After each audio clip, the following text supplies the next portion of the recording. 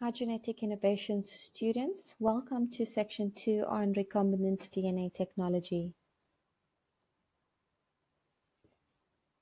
In the section on recombinant DNA technology, our learning objectives are to describe how restriction enzymes are used as tools in molecular biology, to describe and interpret how restriction fragment length polymorphisms are used in genotyping and variation analysis, to illustrate the process of molecular cloning, and describe how and why the technique is used, then to analyze vector maps and predict the results of various restriction digestion combinations, to interpret and construct restriction maps from given data. In this lecture, we'll be focusing on the first learning objective, which is to describe how restriction enzymes are used as tools in molecular biology.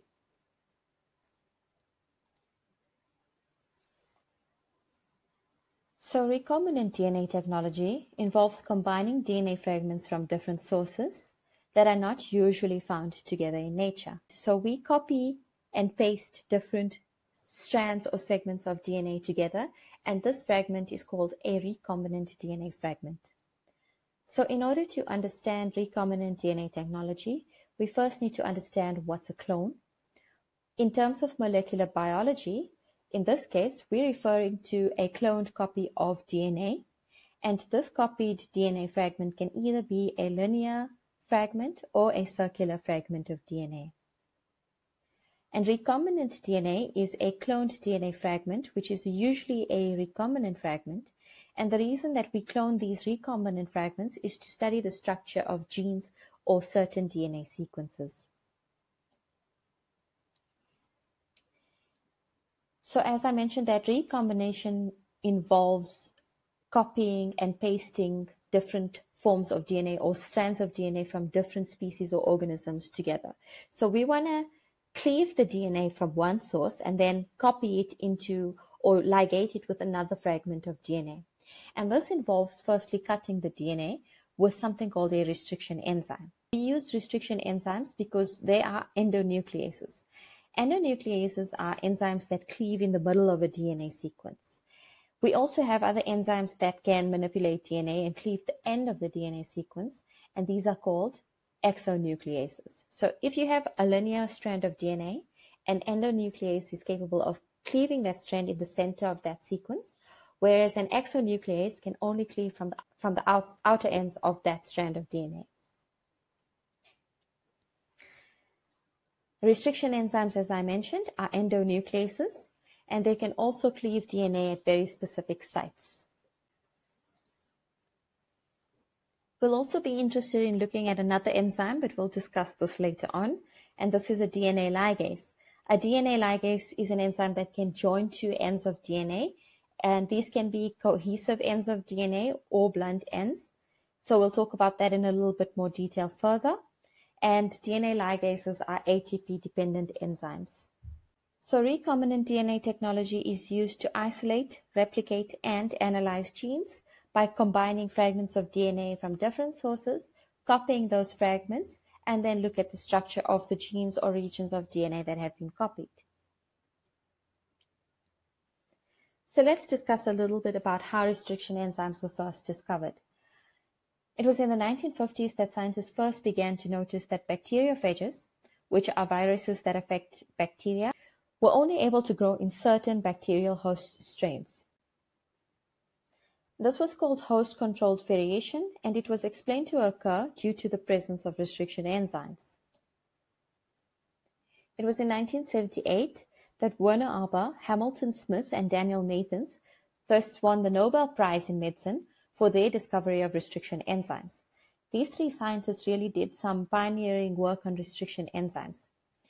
They were working with a virus called SV40, and they discovered that the bacteria that SV40 were trying to infect encoded a restriction factor. They called it a restriction factor back then, and they named this endonuclease R. And they found that bacterial hosts that contained endonuclease R prevented bacteriophages from growing in them. They also saw that endonuclease R specifically cut bacteriophage DNA but not bacterial DNA, and it cleaved the bacterial DNA into fragments of specific and consistent length. So each time that the bacterial host was infected with SV40, it would cleave the DNA into fragments of the same size and specific size consistently. So when the scientists discovered that the bacterial host could cleave SV40 DNA into fragments of specific size each time, they realized that the endonuclease from the bacterial host would be quite useful to draw a map of SV40 DNA and its genes. And so they isolated this endonuclease R and used it to map the genes in SV40 DNA. And not long after that, scientists soon started investigating and have found and discovered many, many more restriction enzymes. And these have now been developed into very useful tools in molecular biology. How do restriction enzymes work? These enzymes work by shape-to-shape matching, which means that they can recognize a specific part of DNA, or what we call a recognition site. The restriction enzyme is able to wrap around a certain region of DNA and cleave both strands of the DNA molecule. These recognition sites are usually between 4 and 8 base pairs in length. And restriction enzyme sequences are usually palindromic. So here's an example of palindromic sequences, AGCT or GGATCC, and I'll explain how palindromes work now. So a palindromic sequence is symmetrical because it reads the same in the 5 to 3' direction on both strands. So if we look at this fragment of DNA containing a restriction enzyme recognition site in the middle, GGATCC, if we read it on the sense strand in the 5 to 3' direction and on the antisense strand in the 5 to 3' direction, we see GGATCC in both directions.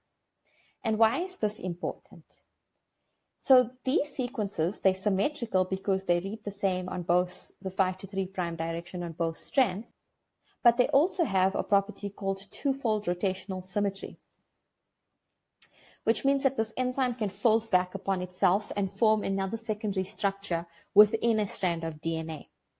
We call this a cruciform structure because if we look at the sequence, if we look at the AT, GC, and CC, it can actually fold out and form what is called a palindrome.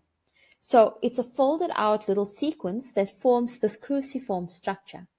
And these structures are what can be recognized by restriction enzymes, as the restriction enzymes can very easily bind to these modified secondary structures of the DNA.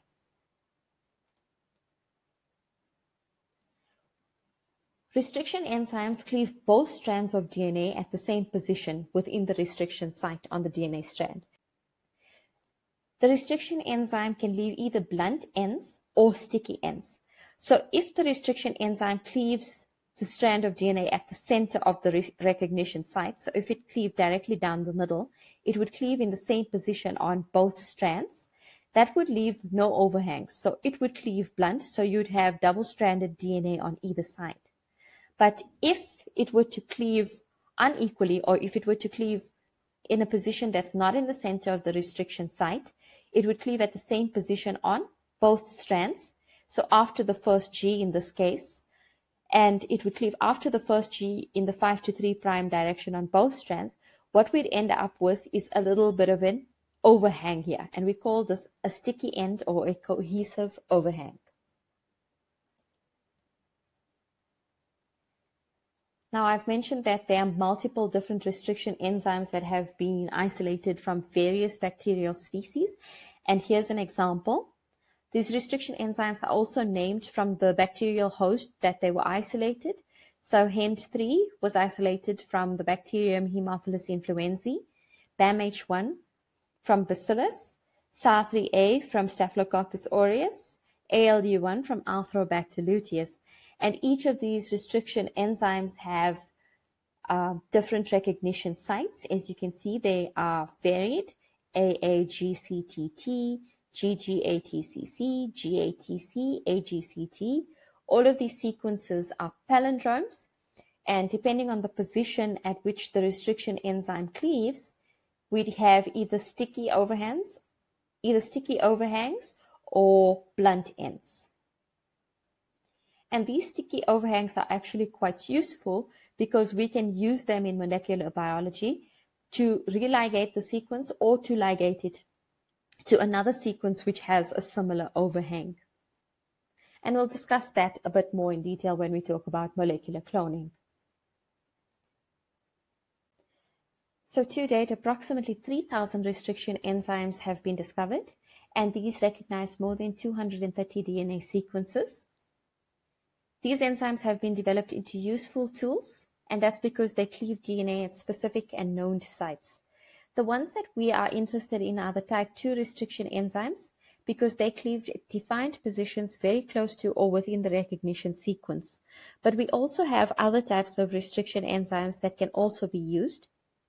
Type 1 restriction enzymes cleave at random sites approximately 1,000 base pairs away from the recognition sequence. Then we also have type 3 restriction enzymes which cleave outside the recognition sequence. And these enzymes require two sequences in opposite orientations within the same DNA strand. And then we have type 2G restriction enzymes, which have both restriction endonuclease and methyltransferase activity. Type 2P, which cleaves symmetric targets and cleavage sites. Type 2S, which can recognize asymmetric sequences. And type 4 that can cleave modified DNA, such as methylated DNA. So restriction enzymes can be used in multiple techniques such as genome mapping by restriction fragment length polymorphisms as well as molecular cloning. And these are the two techniques that we'll now be discussing in a little bit more detail in upcoming lessons.